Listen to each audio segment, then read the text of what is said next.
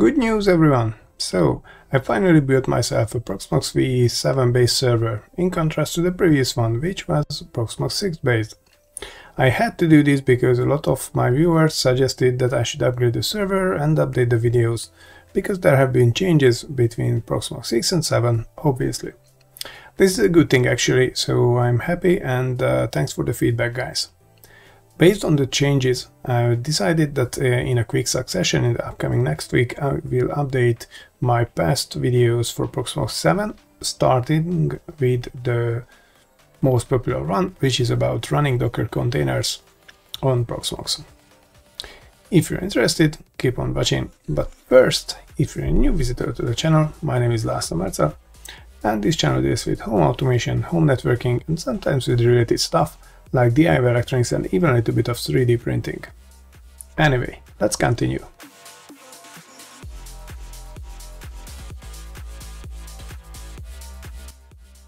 So this is the new Proxmox server I have created. As you can see, there's not much of it really right now. I mean, it's running a few game servers that are for the friends and for kids, but pretty much that's it. So this will be kind of like a home lab that I will use from now on for different experiments without disrupting the smart home automation I have for the house and so on.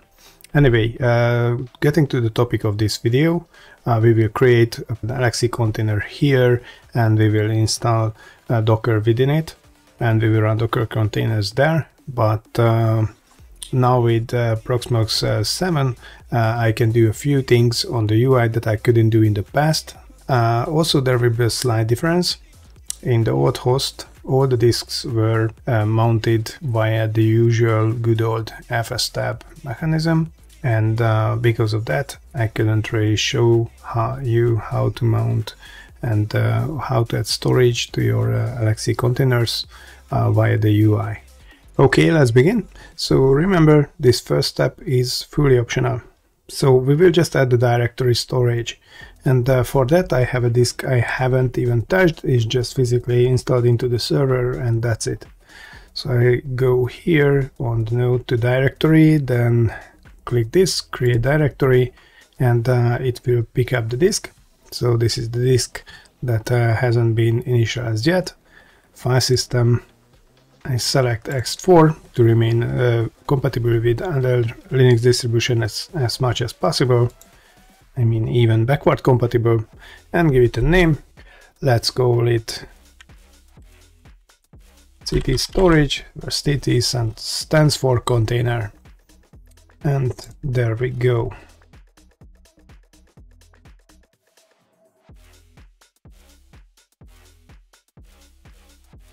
Now, as you can see, the disk has been initialized and a file system has been created, and now it is visible here on Proxmox as a mounted storage.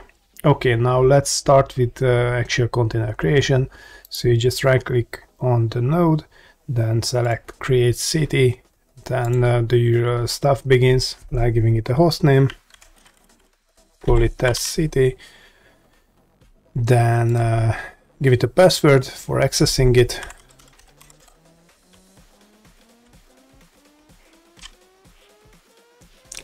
And there we go. We could continue to the next one. But first we have to spot one important difference. So this new checkbox here called nesting, this is something we needed to specify in the configuration file manually. Now this is on the UI and checked in by default, so it makes us easier when we need to run Docker containers. Actually, as you will see, if you don't want anything special for the storage or for the network, you don't even have to touch the configuration file manually anymore. Now, let's continue. Okay, this is the usual screen. You select the storage where your templates are. For me, it's still on the old original storage. And just select this Ubuntu 20 template, then go to the next one. Okay, now this screen has drastically changed compared to the old one, which looked like this. And to be honest, I really had high hopes here, because this is where by default the root file system is added and you can add additional volumes. additional mounts. But the problem is, whatever you specify, it will be always a virtual disk. As I mentioned, I had high hopes here to be able to specify bind mounts via the UI, but apparently it's still not happening. So if you want to mount a local directory, a local folder to your container, you still have to do that via editing the configuration file. It's a pity. Okay, anyway, let's drop this. I don't need another virtual disk. Let's move on. Rest of the screens are pretty much unchanged. So CPU, then RAM, network. I go with DHCP as usual.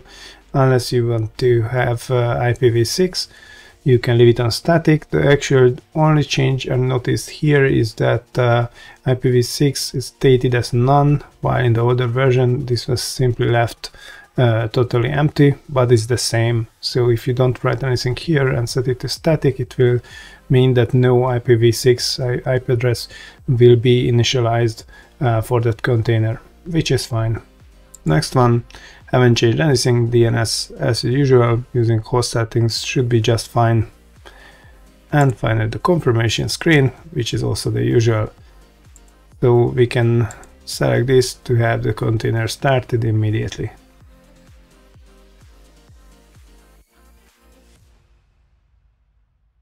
After having the container started, and once again I really had high hopes that I will see some kind of support for bind mounts on the UI. So let's go to container, let's check out resources, add. This is where you should be able to add a bind mount. But then again, still not happening. So even though we have created an extra storage, which should be able to hold pretty much anything, like whatever you have in mind. This is just a folder actually, so you can access it via the usual shell. Still no way for bind mounts.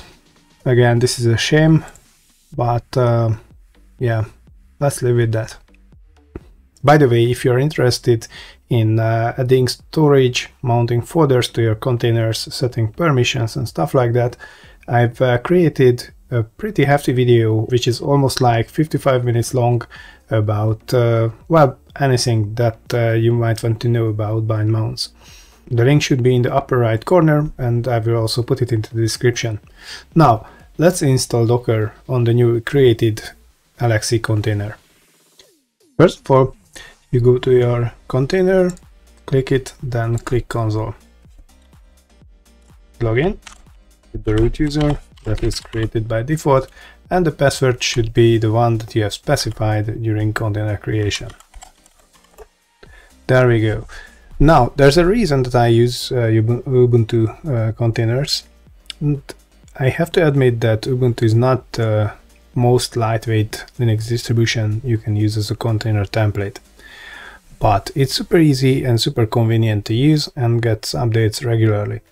Also, if you use a newer template like Ubuntu 20 or Ubuntu 22, then chances are you can just use the Docker, which is provided via the repository that comes with the operating system.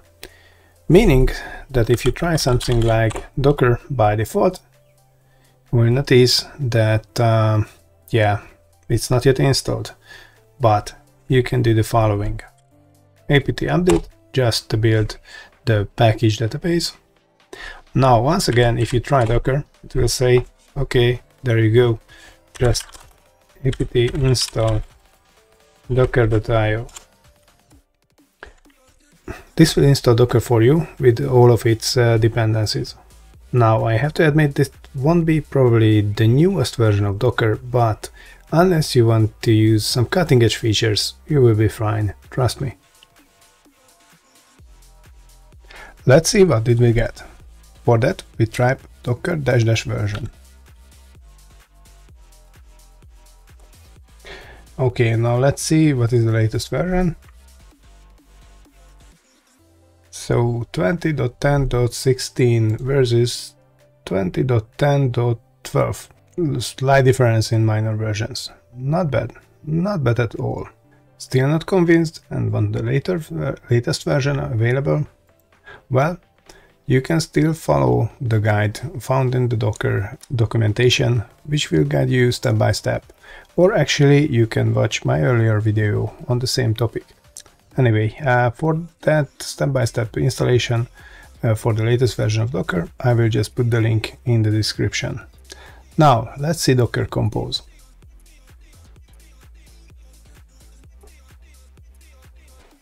Okay, same procedure. Let's try what comes with Ubuntu Package Manager by default.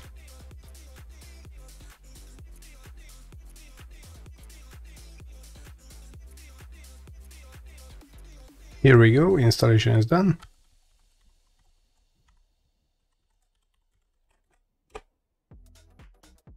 Let's see what we have in the official release notes. And this is the version. I cheated a little and already saved this page. So this is the version Ubuntu installed for us, and Jesus, this one is old.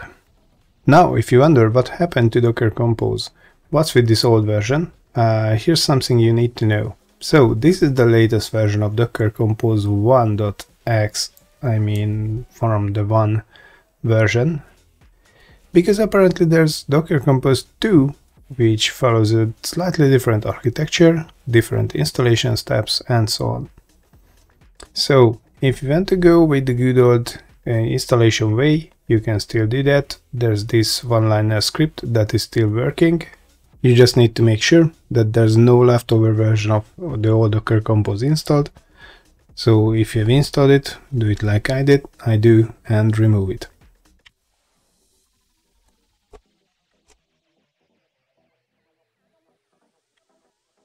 And now you can use the one-liner script to download the Docker Compose binary. And then you need to add the executable attribute for the binary we have just downloaded.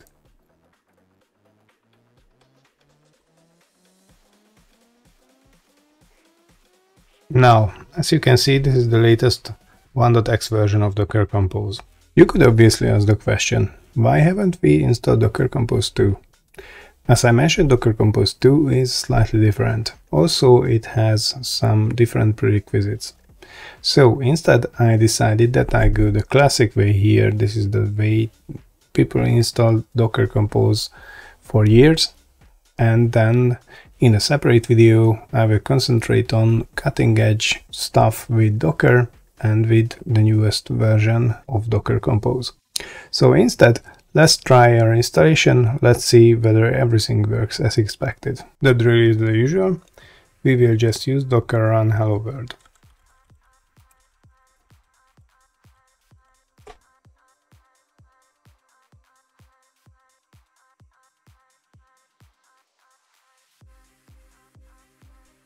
Okay, so we have a working Docker installation with an LXC container on Proxmox 7. For this video, we have reached our goal. Before finishing the video, let me ask you a question. Have you upgraded to Proxmox 7 already?